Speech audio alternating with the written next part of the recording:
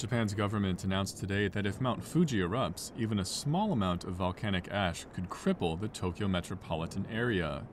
The prediction is part of a report including simulations announced by the Central Disaster Management Council.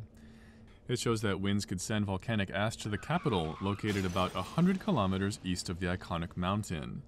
Less than a millimeter of the powdery substance could cause power grid problems, including blackouts and halting trains.